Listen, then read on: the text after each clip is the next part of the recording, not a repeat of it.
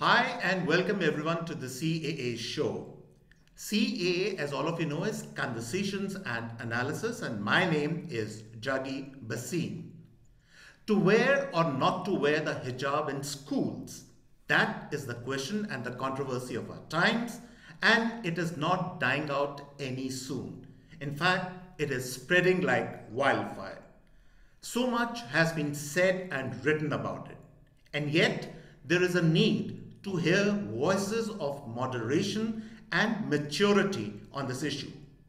And I can't think of anyone better than two personalities to speak with authority on this issue. Retired Lieutenant General Zameer Uddin Shah is a distinguished soldier and a gentleman. Plus, he is an eminent educationist to boot. He is a former Vice Chancellor of Aligarh Muslim University, and currently he is the President of the Sir Syed Education Foundation for Children. He helps the foundation to establish modern secular schools for children of marginalized families. So, in a way, he is the perfect person to talk of the current controversy. His daughter, Saira Shah Halim, is a well-known television personality, a brand consultant, speaker, and a writer of note. She always has a mind of her own on issues of social and political relevance. And if I dare say, she minces no words. And plus, on a personal note, she's a good friend of mine. So welcome to the program, General Shah and Saira. And straight off the bat, General Shah, this is the first question which I'd like to address you. You are both, General Shah, a military man and an educationist. Now, is this issue at one level simply about school discipline, or now it has become a much bigger issue which has religious identity and patriarchal issue connotations because, if I may say, of vested interests? What is your viewpoint, sir, on this? Thank you for this conversation, Mr. Bhasin. I look forward to it. At the start, let me tell you that it is a diversionary tactics. It is diversionary, it is a non-issue, and should not have been played up to this extent. Why? Because it has affected India's standing and reputation in the community of nations. India's secularism, its plurality, its diversity of cultures, it's a multicultural, multi-ethnic nation. This was celebrated all over the world. Now, unfortunately, what has happened? It has invited diverse comments from a large number of countries, which should not have happened. I mean, this is India's affair. But the world has now become a village. And you can't avoid issues at home being discussed and being criticized worldwide. So this thing has certainly impacted India's reputation as a forward-looking nation which accepted all religions. We do still accept. But as I say again, this is a non-issue and is adversely affecting our reputation, which was, wonderful all over the world. Correct. No, I completely take your point, General Sab, that this issue has not only become overblown, but it has spread beyond anyone could even in their wildest imagination think so. But the fact is, it's there right now. It's in a very inflated and an expanded manner all around us, and we have to live with it. So we have to confront it also. Saira, if I can just switch to you, then I'll come back to General Sab a little later. Saira, for me, you actually, in a sense, you define modernism. In fact, I would even hesitate to say that you have a Muslim identity, which you have obviously, but that's only a small part of your identity because I know you as a person. You have so many different roles you play, and with aplomb and so successfully also. You are so much more than that. And I also know that you basically are a liberal at heart. But I still get the sense, Ira, and I can't escape the sense that this entire controversy also is to me a showcasing of a failure of liberal values, because somewhere along the back of this controversy, whatever anyone might say, but it is like a return to orthodoxy and to a certain extent of patriarchy also. What do you think about that? Juggi, is basically whether women in India choose, to wear the hijab, that is exercising the agency, or whether it's women in Afghanistan, Iran, or Pakistan, or whichever country who are fighting against this concept. So I stand with agency and I stand with personal choices to clothing. Now, what really doesn't matter is what is on your head. It can be a turban, it can be a hijab. What matters is what's inside the head. So here, I think it is completely discriminatory when you bully women into submission and use majoritarian tactics to stop them from educating themselves. Because firstly, primarily, let me iterate that it is very challenging, forget Muslim women, it's very challenging for women in India, especially the rural belt, to come to schools and get themselves educated. You know what happens during the periods, there are no proper toilets, then there are a whole lot of other issues that women have to grapple with. Now, coming with the Muslim community, Islam always, if you start, the first word starts with read, learn. So they've really emphasized a lot on education for women. In fact, our Prophet Muhammad also, he said that blessed is the woman whose first child is a woman, whose first child is a girl. So there's been a strong condemnation of infanticide. There's been a strong condemnation of uh, this whole apartheid system, where men, women, where women's role is lower than women. So women's role is lower than men. So here, what is happening is it's nothing, Juggi, it's just minority baiting. And harassing women is a part of the minority baiting that is going on. If you've seen recently, it happened with the Sully deals a year and a half ago. There was no reprimand. There was absolutely, no enforcement agencies that took action on that. Now that has snowballed into the bully app. So now today, women are being sold on auction on the internet. It is nothing but trying to intimidate a community which is already been, kind of being bullied, and they're being left rudderless. Look at their representation, look at their electoral representation, look at the online harassment that's being subjected to in other ways. The community is being made to uh, understand that you are no longer an equal citizen, you no longer enjoy equity, you are a second class citizen. So that is not just an insinuation, it is being directly being shoved into people's throat, and is being kind of being made to understand that you need to relegate now in the background. So it's unfortunate it's happening. Yeah. It's unfortunate that people are being reduced to the immediate identity, and as you said, that a person is much more than the immediate identities. So it's tragic that it is happening, and there are no words to say about I whatever hear is you, happening. Saira. And I actually will take a lot of your words seriously also, because willy-nilly you are now becoming as one of the spokespersons of the community. So, and then maybe there are a lot of points which you have raised. But let's talk of one particular issue which is, I think, very relevant out here, and that's the question of free choice. And I will again go back to General Shah.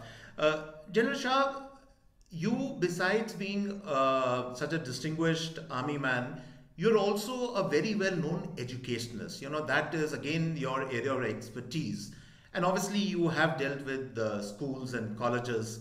Now, in school we have the sense, we that their school is like a safe space where we kids live their lives, and identity and religious issues are not really important there. They obviously will come later when you go to college and higher education, but that's a time when literally practically everyone is equal.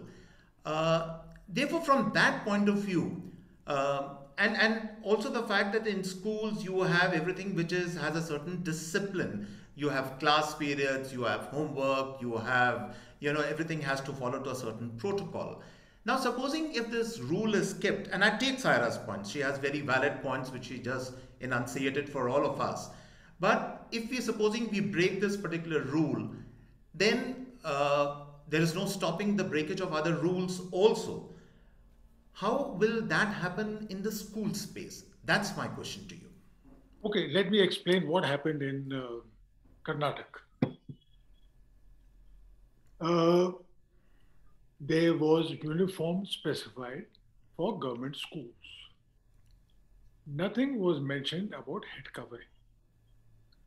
There was religious symbolism. Sikhs were allowed to wear turbans, people were allowed to have caste marks.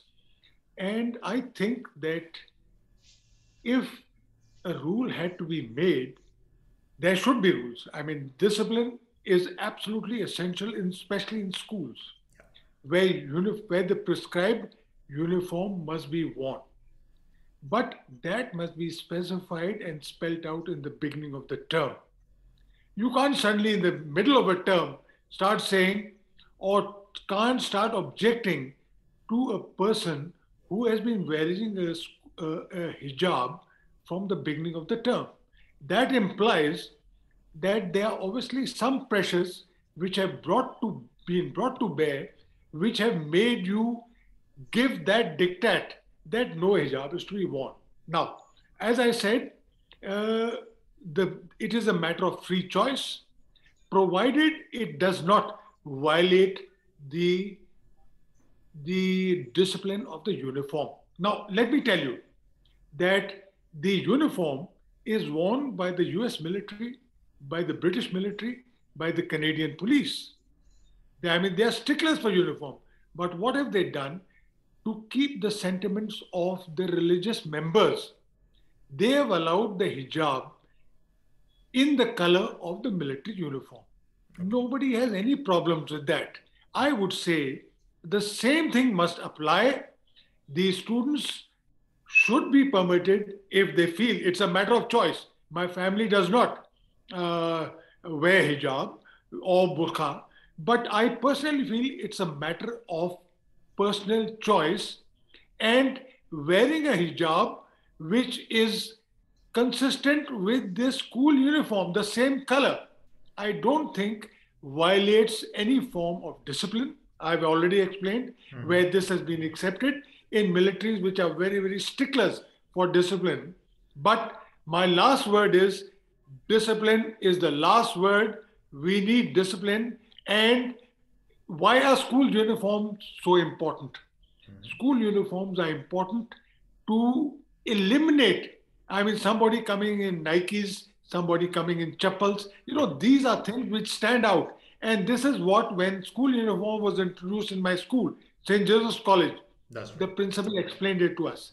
That means everybody is on the same footing. They wear the same standard of clothes. They wear you don't wear fancy stuff. So uniform is a must, but give freedom of choice where some of the girl students feel that their religion dictates the wearing of a hijab. No, very well spoken, General Saab. I take your points completely. In fact, if I can share my own experience, I was educated in a missionary school, and I remember the boys who were Christian in our class. They used to go for catechism, and there used to be a church next to the school. That's all we knew, because I don't recall anyone at that time, we were aware, oh, we are Muslim or Hindus or Sikhs or Christians or whatever. There was a sense of that, we're all competing, fighting, and kind of being together. So therefore, maybe this problem has really got overblown. Do you think at another level, simple cooling of heads and sensible people like you probably would have, if the schools had invited maybe people like you and a kind of a via media, because you mentioned something very interesting. You said that the hijab has to be consistent with the school uniform. It has to be appropriate with the school uniform. So do you think maybe this could not have escalated to this level if only some eminent people from different communities had been brought in the first place and the issue had been sorted out there itself? See, unfortunately, it has got politicized. It has got politicized. This is an issue which should have been resolved between the parents and the school administration. Yeah. But what has happened is they've been bullied, the principals, into, I would term it a strong word, cultural fascism. Okay. They have succumbed to that, and they should not have. You know, this is a thing which is, as I said, a matter of personal issue. This matter could have easily been resolved between parents and the school committees. It has been overblown, and I think it needs to be put to rest. Put to rest. Okay, but the fact is, right now we are facing now it's huge. It has assumed very dangerous and gargantuan proportions, I would say. So, Saira, let me come to you, and my question to you is this, and let's confront the elephant in the room. Let's talk the politics, the political aspect of this entire thing. So for the benefit of our viewers, I like to say, and a lot of people would be aware that Saira, you do come from a leftist background. But I know your leftist background is a gentle, liberal kind of an ideology. Now the fact is, what we are witnessing out here, that's what reports are saying. I haven't fact checked on the ground that there is something called the PFI and the Campus Front of India, which is supposed to be behind the girls. And these organizations have a certain radical edge to them, and there has been a little bit of radicalism, or quite a lot of it actually, in the southern states. My question to you, Saira, would be that would you be comfortable that of this association of the PFI and all these other organizations, what General Saab is saying makes so much of sense to me, that if cooler, sensible, mature heads had nipped the problem in the bud at the school level, this problem could have been solved. But the fact is now we have, and I'm sure there are radical organizations from the other end also. I'm not saying it's only one side. There could be saffron entities also which are provoking the students from the other end. But the fact is, we live in a political world, and there are these political hardline organizations which are now backing the students. What would you say to that? No, I agree with you, Juggi. They are right-wing forces from both sides of the community, and they kind of feed each other, which is unfortunate. So, but what is actually happening is this particular incident has been orchestrated, to reap political dividends. We know that a few states are up for elections in the next coming months. And this issue has become such a pressing, pertinent national issues that all other issues of corruption and the pandemic and so many other important issues have been completely cancelled, because this has become like a national calamity. It is not. It was a handful of girls who were made to stand out, which started in 2021. As I read up on the case, it was not about what happened, what triggered 2 months ago. So there were these 3-4 girls who were in Udupi who were made to stand out of the classroom because they were wearing a hijab. So tell me, if this particular incident happens with a Sikh student, do you think the community will tolerate this? Because turban is a part of their identity, the kada, the turban. It might be religious markers, but it is inherent. It is important and vital for their identity. Now, the interesting part is that in Islam, nobody talks about the hijab. Yes, what they have talked about is the jilbab, or they've talked about a covering, like a visual covering, which ordains to men and women both. Mm-hmm. So the book says, all ye believing men and women, lower your gaze. When okay. Yeah, it tells, so the parda is not meant just for women also. It tells men to be modest as well. Okay. That when you're in the company of women who is not your spouse or your sister or your daughter or your mother, okay, you're supposed to be lowering your gaze and practice modesty. Mm-hmm. So this implication is not just for women in Islam, it is for believers in Islam. It is for men as well. That's interesting. Because here, there can be a lot of connotations and, different kind of interpretations on the passages, on the verses. Correct. So Islam emphasizes on modest dressing, yes, which is a fact. But nowhere does it says that you need to practice hijab. Now, hijab is a cultural identity more than a religious identity. So if it has become a cultural identity, wherein people, if you look at the television channels, when they, portray a Muslim individual, it is always stereotyped because it's been a part of cultural stereotype. They rarely show women like me who are liberal and who wear Western clothes and who are working and who are, they will show women in a hijab. They will show Muslim men in a skull cap. Skull cap, yeah. So this is appropriation of the, misappropriation, I would say, in the cultural context. Okay, but a Muslim Saira, you mentioned, no, I'll just, let's step a little back because you mentioned some very interesting things. So I'll just go over them one by one with you. First thing you were mentioning about the Sikhs. By the way, I don't know, you know about this, General Saab certainly wouldn't, but I'm a Sikh, by the way, and I used to actually wear a turban in school. So, we have I the know concept about of the, I think you know about this. So we have the concept of the 5Ks, But the fact is, honestly, I have never known a Sikh boy who has ever carried a kirpan to school. It's not possible.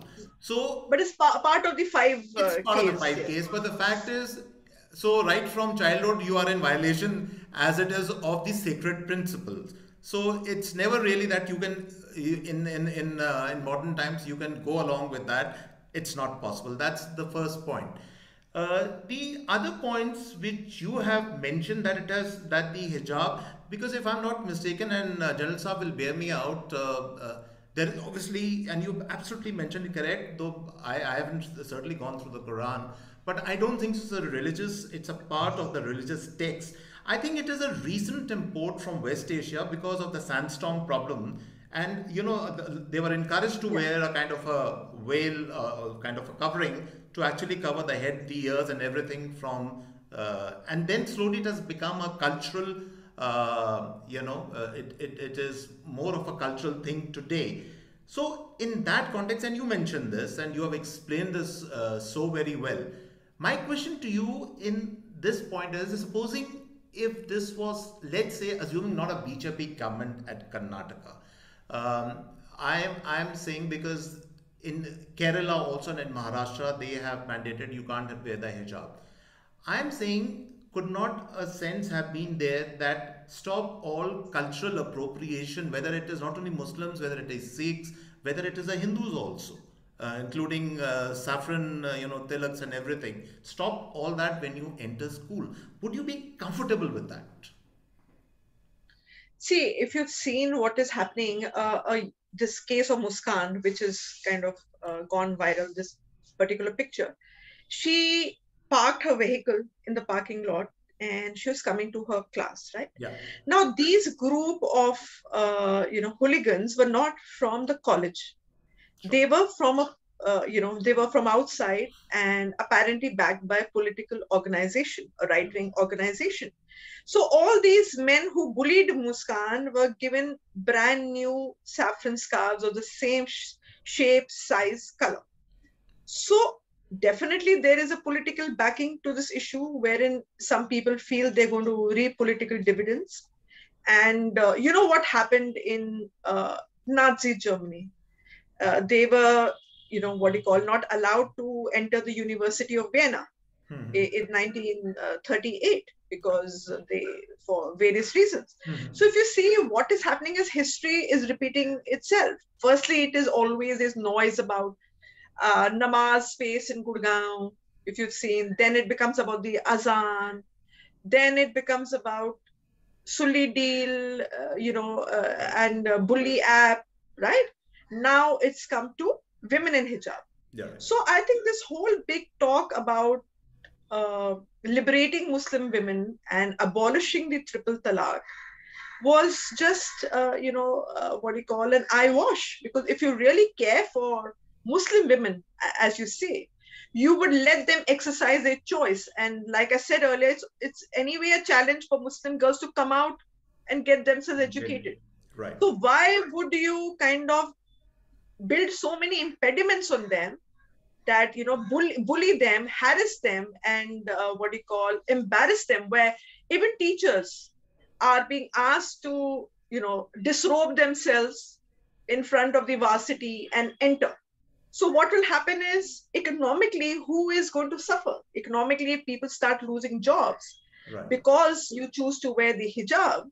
So it is essentially the woman the Muslim from a minority community who would suffer if she doesn't get uh, a job because she is disempowered. At least if I'm she going is to talk of this is a very important point which you raised about the job thing, but I'm going to talk about that. Saira, let me go to General Saab. This is a couple of interesting points. General Saab, you are an educationist also because that's a very important role which you are playing right now, and obviously you interact with a lot of schools and teachers and certainly students also. A lot of them, as you said, from the deprived sections also.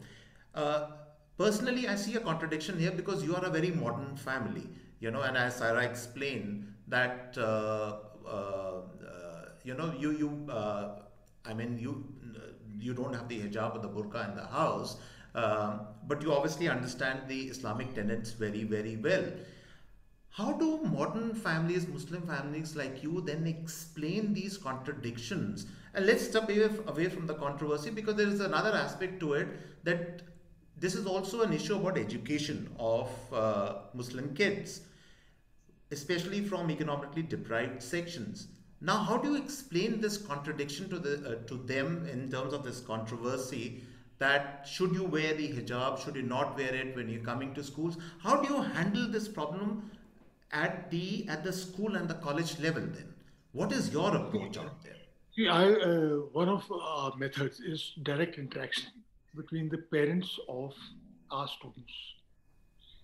And a very pertinent question was asked by the press of non-Muslim students attending our schools. The press asked them, why are you studying? Well, they said, the parents said, it is the best school in the district. Now, interacting with parents opened my eyes. I was trying to convince them that, look, of course, I said it's your personal choice, but it is a matter of interpretation. It's how the Quran mentions hijab in very, very broad terms. Okay. It is really the hadith, that means the sayings and traditions of the Prophet, which clarifies that the head covering is to be used.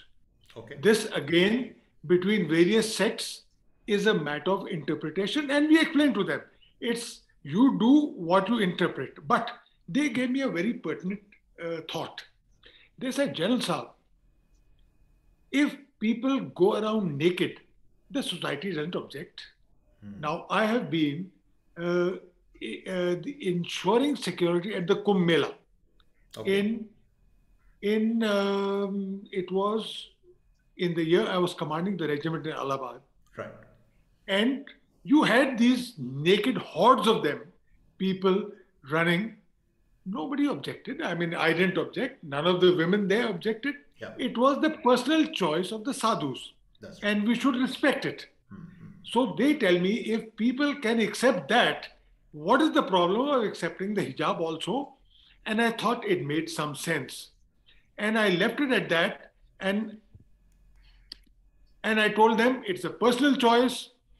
My attempt always, when I was in Aligarh Muslim University, is to make my wife and my daughters meet the student body. Wherever I went, I took them along because I wanted them to convey a message that it is a matter of choice. It's a matter. You wear what you like. And I'll give you what happened. We were running a course called the Bridge Course. Okay. That is the transition from the madrasa into modern education. This was something which Aligarh Muslim University is tasked to look after the cultural and educational advancement of Muslims of India. Yeah. And we have 100 of these madrasa students who do a crash course of 1 year into modern education. 25 of them are girls. Now, the first time when I go into the course, I find the black burqas, I find the facial veils, which are not mandated in Islam at all. Right. The burqa is not mandated. It only says dress modestly.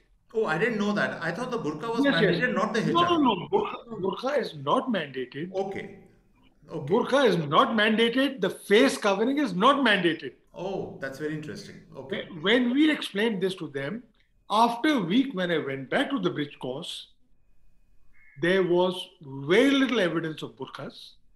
Okay. Yes, the head covering was there, the hijab, but not the facial covering. So it is for people to put across their views, but don't try and fight it. Say, no, no, you've got to wear it. My position is, if somebody imposes something, fight it. Okay. If somebody tells you or try to impose on you, don't wear the hijab, fight that too. Got So it. imposition of any type, I think, is against the basic grain, the basic ethos of India, which is a multi-religious, multicultural country. Right. Jan sir, we are actually really coming to the end of this program, but there's something very interesting I would like to know from both of you in short answers. Uh, the reason also why all three of us are talking together, because this is a very interesting thing. You are like two generations. Saira is obviously the younger generation and older generation. Regarding this controversy, do you there would be obviously a lot of points of convergence, but is there a point of diversion which you feel with Saira, for instance, and that would also explain what the probably the older generation is thinking of this issue and what the younger generation is thinking?